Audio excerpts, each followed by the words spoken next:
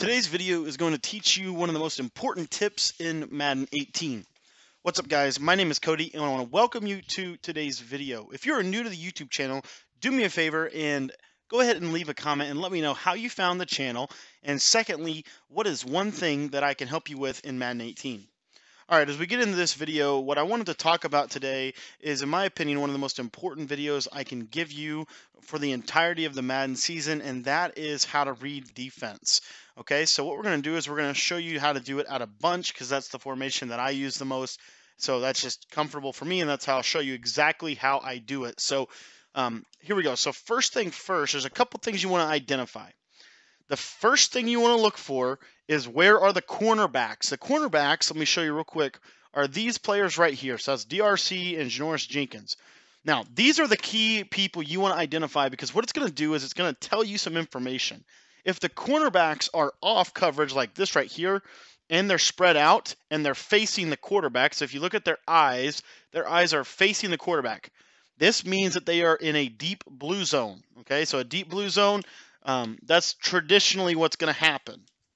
So we'll show you here. If we move to cover 3, you see they move a little bit, but they're still facing the quarterback and they're still off coverage. If we shift it to cover 2 man, though, now all of a sudden, if you look over here on the right side of the line of scrimmage, Jenkins presses up against the receiver, and then if we motion Dez Bryant out, you'll see that Cromartie is going to press up against Dez Bryant. So that's, and also real quick, look at his eyes. If you look at his eyes, I'm Jenkins here, he's facing right at Williams. Okay? So again, that's a quick tell. They're probably in man-to-man coverage. You look at their eyes. One other way to do it, let me show you, Overstorm Brave. This is cover 0, okay? And as you see now, it looks exactly like zone coverage on the outside, okay? So you can't really tell. That's where it gets a little weird. So what I want to encourage you to do is, when they're off coverage, here's one route that you can use. Normally, that's going to mean one of two things. They're either in zone coverage and they're in a deep blue zone, like a cover 4 or a cover 3, or they are in man coverage, but it's a cover 0 blitz. So what's going to happen is the outside patterns are wide open, the out routes. So what I do is, if I see solo receiver, I quickly will audible to this play vertical. If I see this look right here every single time, and I'm going to do two things. I'm going to put Williams on a smart routed out route, and then I'm going to put Jason Witten on Zeke on a hitch route. This is the setup. And I'm going to motion Dez Bryant to the left. Now, if it's zone coverage, they're going to drift away. This corner on the left side is going to drift away. And I'm going to be able to hit Dez Bryant right in this little alley right there, as you saw right there. Okay? If it's not, if it's man coverage, what's going to happen is the corner on the left side is going to attack Dez Bryant. He's not going to drift away. He's going to attack. So he's going to run at him. So here he's going to run at him. That means the out route is wide open. Okay? So that's kind of how you want to utilize it. That is kind of how you want to read the defense. The second thing that you want to look for is not the corners. You want to look at the line of scrimmage in the box. This is where you want to work downward. I talk about it top to bottom reading. Okay? So you want to look at the top corners, and then you want to work your way down. So now we want to find the linebackers. And here's the basic question we ask is, where are the linebackers, and how can they attack me? How can they attack me? So right here, you'll see this look a lot this year. You'll see this nickel blitz style look. And this basically says two things. They're probably going to use this guy in the middle. They're probably going to either blitz this guy, Goodson, or they're going to blitz this guy, Apple, which I consider him a linebacker. Even though he's a corner, he's in what they call the box, which is the interior of the defense. So he can blitz. He can blitz. These guys back here, I really don't care if they blitz or not. They're probably either going to be in a hook zone, a flat zone, or a deep blue. Okay, that's pretty much the standard. They're probably going to be in zone. So what this means is I have to be aware that I can see pressure off the right edge, or I can see pressure off the left edge. So in a situation like that, I want to go to a play called PA Post. PA Post is a play that once I set it up, we have a quick read to the right side in case they blitz me off the right, and we have a quick read to the left side in case they blitz me off the left side. So what I'm going to do, this is the setup right here. And at the snap of the ball, I'm going to look, more than likely, just knowing the game, they're probably going to blitz me off the left side first. If they don't, then it's probably going to come from the right. So I'm going to look left to right. So first they don't, but then they blitz me off the right side, so I come back to the right side, and as you can see, I can hit it. Again, you want to just set up your play: a quick read to the right, a quick read to the left. Now, if you get this look right here, let me show you this.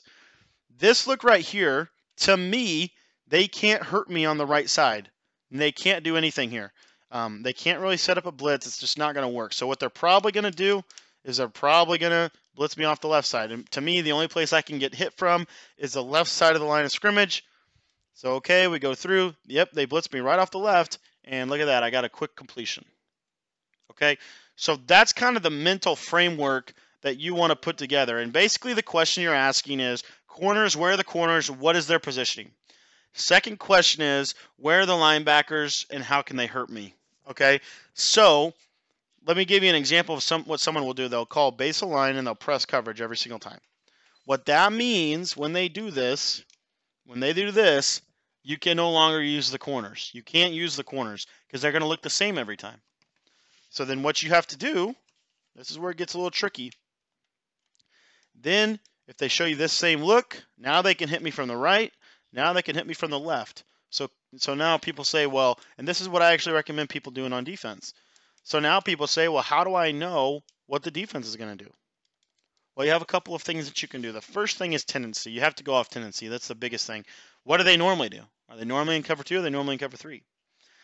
The second thing that you can do is figure out, because they're going to make it look the same every time. So it looks something like this. Okay? That's what they're eventually going to get to. So now you're saying, well, reading the defense is kind of pointless because they're doing the same thing every single time. How do I attack it? Well, essentially, you're going to do two things. You're going to go off of progression reading systems, which basically says, what route am I going to hit? The second thing is you're going to go off of tendency, because if you're not careful, what's going to happen is you'll run PA post every single time against this play because that's the play to go to. But then what you need to do is figure out post snap. So then looking post snap, now you're trying to figure out, well, who's blitzing normally, who's not blitzing, are they in cover 3, cover 4? And that's where you look at the safeties. Okay, so safeties are going to tell you coverage. So here's Tampa 2. So if both safeties back up immediately at the snap, that's Tampa 2. And that tells you immediately, okay, I know I'm seeing Tampa 2, and you can only do this post-snap. You can't do it pre-snap. But post-snap, okay, it's Tampa 2. I know it, so I'm just going to wait for my crosser.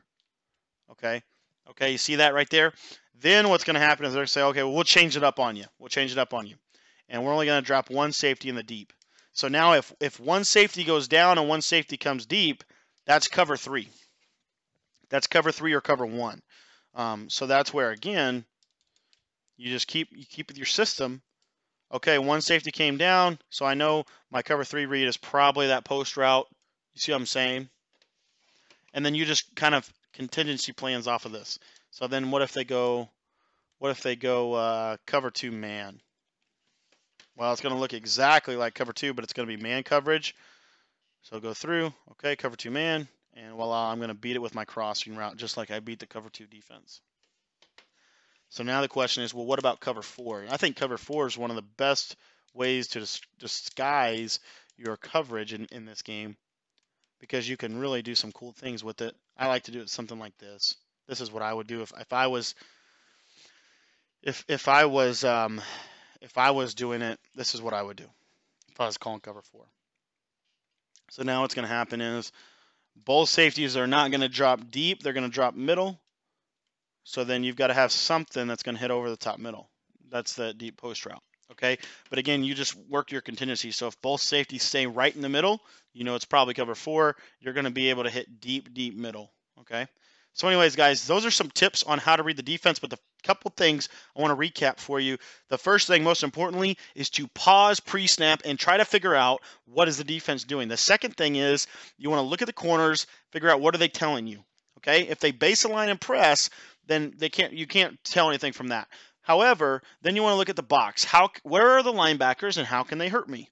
And then the last thing is if they make everything look the same exactly every time, then what you have to do is figure out what is my post-snap read and how do I read the safeties, and but where the safeties go is going to tell me what the coverage is. If both safeties drop down, that means that they're probably in some type of cover 2 invert, and I'm going to be able to hit them deep middle. If one safety drops down, they're in cover 3, and I believe that I'm going to be able to hit them on the outside corners. And then if both safeties drop back, then I believe I'm going to be able to hit them right up the seams in the deep middle. Okay, so those are the contingency plans that you want to have in place. But reading the defense is really important, and at least just taking time and energy and doing it every snap, every single snap. A lot of people, when they play Madden, the bottom line is they know how to read the defense. They choose not to. Okay, and they just get in a hurry. Do not get in a hurry.